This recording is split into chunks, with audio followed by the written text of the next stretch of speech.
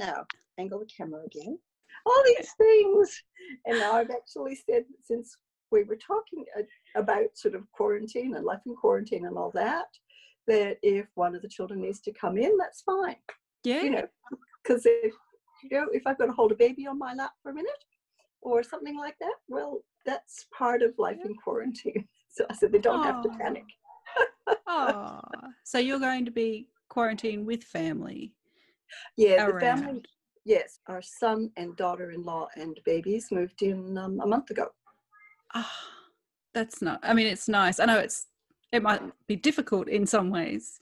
I actually, and yes, of course it's tiring, and of course it's been adjustment. I mean, that would be crazy to say it's not tiring, but I think I would be so much more exhausted worrying about them. And then because they're here and I'm so tired, I actually am not worrying as much about my daughter, who I will probably actually have to move up to shortly when she has a second baby. But I would be so worried about her if we were sitting here alone. But I'm too tired to worry about anything. That is true. It is true. When you get used to working and living in a hustle and a bustle, yeah, sometimes peace and quiet can be dangerous. Yes. Yeah, it's interesting watching on Twitter. And as you say, it does go back to, maybe this is a good time for us all to drop a bit of vanity, to find out, I'm guessing that is actually your natural hair color, and some of the rest of us are going to find out what color our hair is. But it starts to go curly. I have like an Annie. I'll be like, it'll just grow like this. Oh, right, yes. And yes. I don't like it. I feel like I look like my brother. But I didn't try on 16 different tops as I normally do. No, everyone's been really enjoying seeing people's places. And are you sitting where you write normally, or are you in a different area? Yes. So this is my normal office. But at the minute, I'm actually working from our bedroom. So, and then because my son isn't working today, I've moved my computer back here. You're both writing a manuscript. Let me have a look. The Cuckoo's Flight, as well as releasing the compiled Nims Island. It hasn't taken any work. Well, writing the book didn't take any particular work. I had to write a new foreword, but what I did actually, just let me check. I'll see what we called it. You've got it there. I'm looking forward to this. This would be a present for my 7-year-old. I'm hoping she's old enough now. So yes, even I can introduce her. To read it. Well, yeah, my husband reads to her every night for an hour, so they'll love.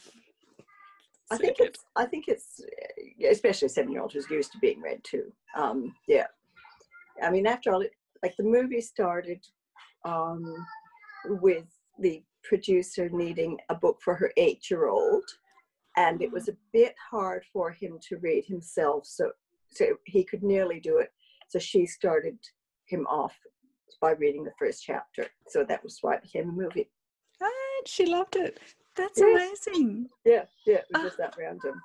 Wow. That's right. So what I did for this new one was I wrote a letter an email, of course, because it's all emails. Yeah. I wrote an email from Alex to Nim.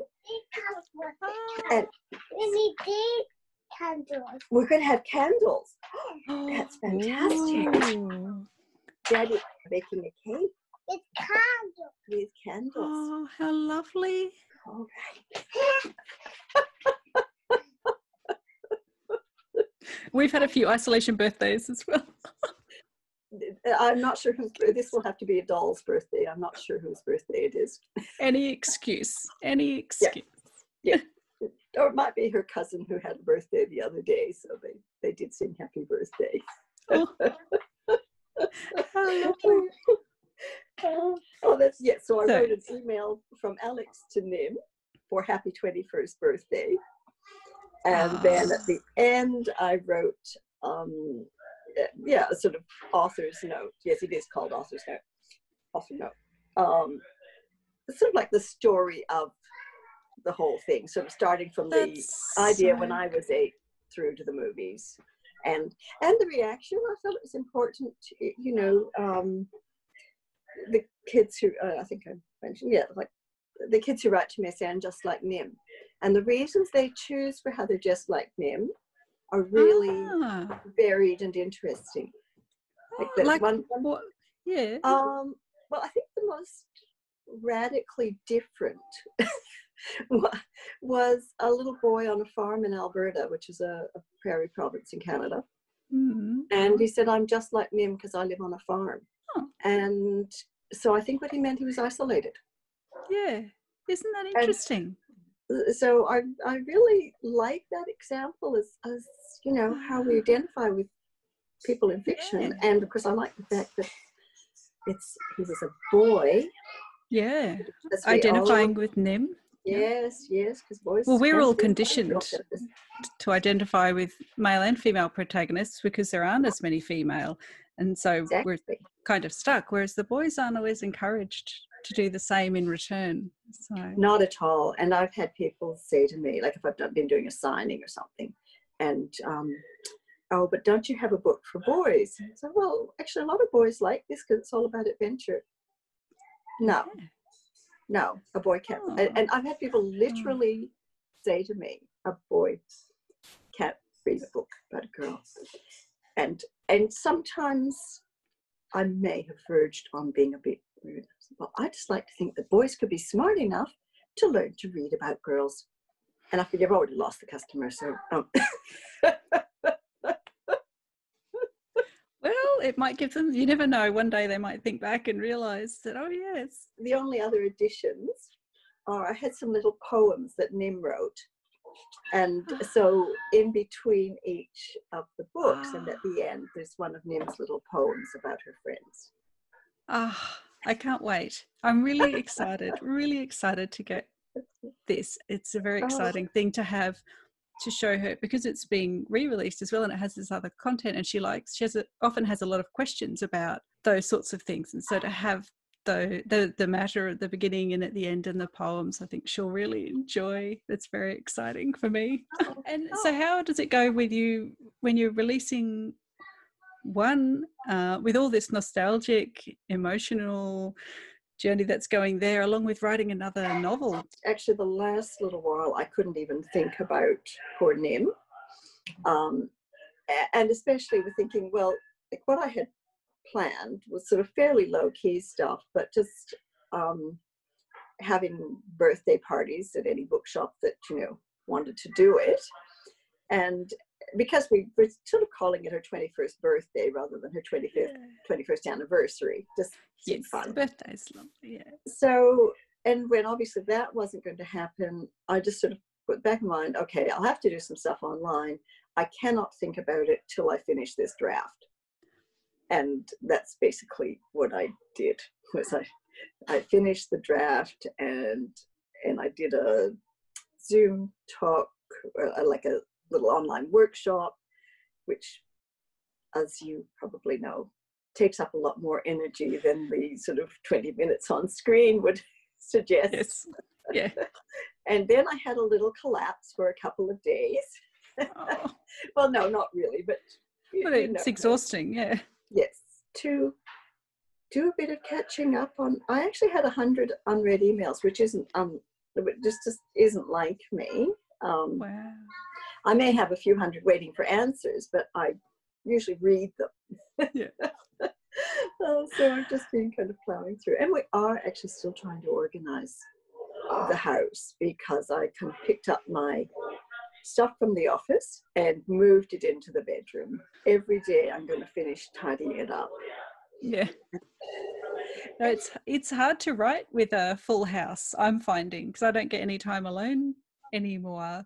So writing from scratch, like I don't know, for you it's a relief to have the draft finished, because for me writing new material is really difficult with everybody around who needs me, and I've got 3 children, so it's a big busy house, and I don't know when I'll get back to actually raw material. Raw material is, you need a lot more concentration for that. And this is a really embarrassing admission, I haven't reread the draft.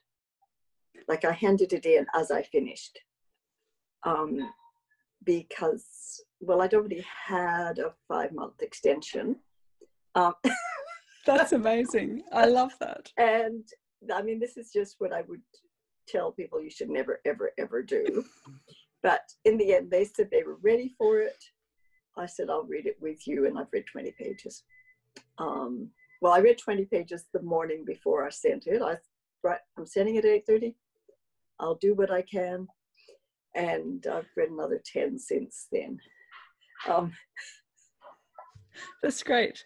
Well, I think you probably find this a bit too. I mean, it's, in some ways it's easier being really busy, just picking up from the people who, even other writers on Twitter who obviously are, people who've been writers all their lives, so obviously really struggling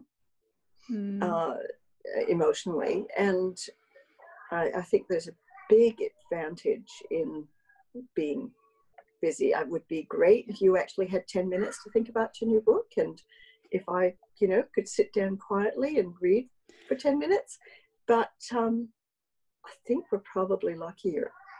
This has definitely kept me going, because I'll have something to do every day I can achieve and finish as well, which, as you know, with a family, you rarely have a moment where you finish anything. It just goes round and round in circles. You clean it, it gets messy. You cook it, it's gone. You have to cook again. It all just goes around and around. So to have this thing where I can, and it's a creative process, you can record and polish and produce, and it's done. And it's like I did a thing. Yes, it's so nice to do a thing. And I got to speak to something. Because it's, you can finish it. Can you do them? They are hard. My mum does those, and it's never clicked for me. I'm a jigsaw person and I love puzzles, but something about them, it missed me by. I think that's why I like to do them, because the first time I did one, an easy one took me about an hour. And so I thought, okay, I have to get better at this. But it's like I think sometimes a closed-ended activity, when you've got all this sprawling manuscript, and and then you make the mistake of reading a bit of research and say, oh my God, I should have included this. This would improve things. And it could go on. I always feel I could spend the rest of my life reading any particular book, because I would just never stop editing. And so it's nice to do some closed activities, but because it's most of the time it's sort of, I'll walk out to the kitchen and put the kettle on. Oh, look, there are some pants somebody has shed on the way. I'll pick those up. Oh, they're kind of wet. I'll put them in the laundry. And oh, there's a stack of washing to go out of the laundry. And half an hour later I get back and I never did put the kettle on.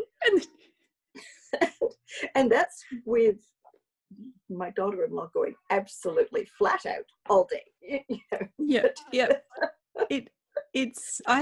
I'm quite good at accepting the level of mess that needs to exist in this house. And my mum, she had 4 children, and she often says to me, but that's what your home should look like when you have 4 children, 3 children, or for me.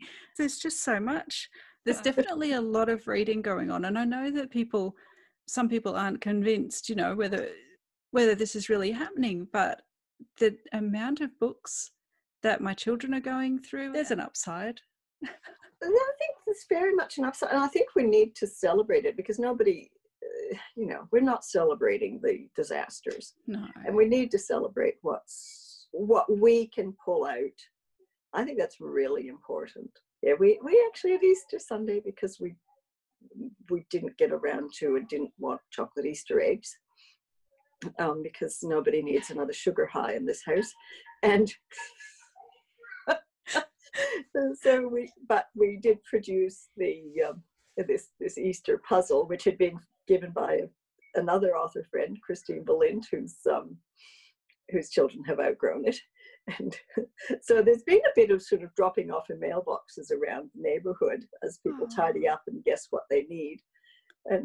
But we did like American Thanksgiving for Easter lunch, and that's lovely. Just actually said what we were thankful for, and we're also noticing like the 2-year-old that you just met. I mean, she's learning so much better, you know, to sit down at the table and have a family meal, because everybody's home at dinner time. We can have dinner really early. We can eat at 5:30. Eat at 5:30. It's just so much easier with a family, you know, but obviously when people are going out to work, it's impossible. And so I think there's some really nice things, yes, and the number of bedtime stories that can get wiggled out because you can ask several different adults. And I think she had probably about 18 bedtime stories last night. That's good. She's good. She's good. Yeah. And the other granddaughter will often FaceTime me. She's also 2.5, and ask, and I read her a bedtime story on FaceTime. That's so lovely. Yes, sweetheart. Yeah, Dee Dee's on a call. I'm not sure. What can you see of my background? It's too small for me to. I can see that you have illustrations on the wall and some piles of books there. So the illustrations. Yeah, they're from Poppy's Path by Ritva Vutila. Or just a minute, they're little bits of chocolate paper. Well, there is the bookshelf, yeah. Right. Normally you can see some of the Nims Island copies, and then I had one lovely display unit I was given after Dragonfly's song.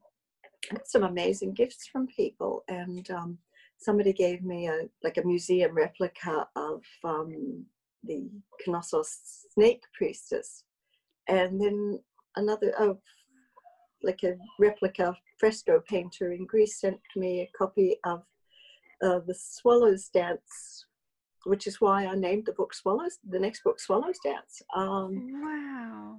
So it's quite lovely. But again, the minute, because every breakable thing in the house actually is in the closed glass cabinet, so the display is not quite so elegant. Yes, no, but it's a good idea. China, they're waiting to be fixed.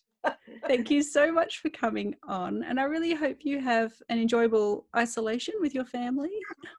Well, thank you. It's been a real pleasure to talk to you and to meet you. I feel like you should have known each other before. I know. Right, bye. The number you have dialed has been changed.